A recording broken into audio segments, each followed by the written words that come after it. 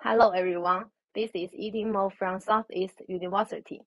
I'm going to talk about the research on the lightweight, accessible wearable robotic interface for bimanual haptic manipulations.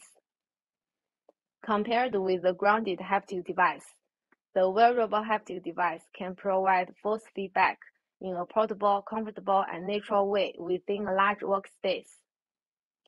There have been many works on the kinesthetic devices for upper limbs, which are mostly complex, heavy, and expensive.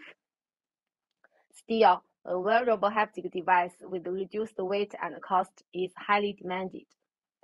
So, we developed a bimanual wearable haptic robotic interface for VR applications. It has a belt with two serial robotic arms located on both sides. A wrist-worn scheme is adopted.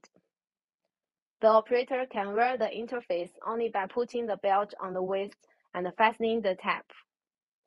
It reduces his or her dependency on additional assistance and enables trade-off position tracking and force feedback for each hand. The forward kinematics model and the static force model of the interface are derived. Based on the models, we have optimized the device in two ways: a singularity-free workspace and a high-force output. Then we get the optimized force output and the optimized workspace of the interface.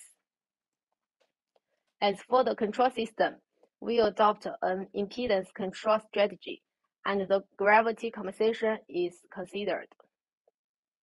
Then we conduct a user study. The subject needs to keep balance when lifting the plate and get the ball into the target area. The consuming time, the trajectory distance, and the number of drops are recorded.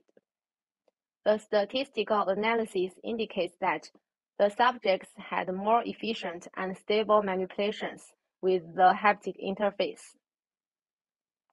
Besides, the questionnaire results indicate a general better user experience with haptic feedback in terms of users' satisfaction and ease of use, as well as the reduced fatigue and the high variability.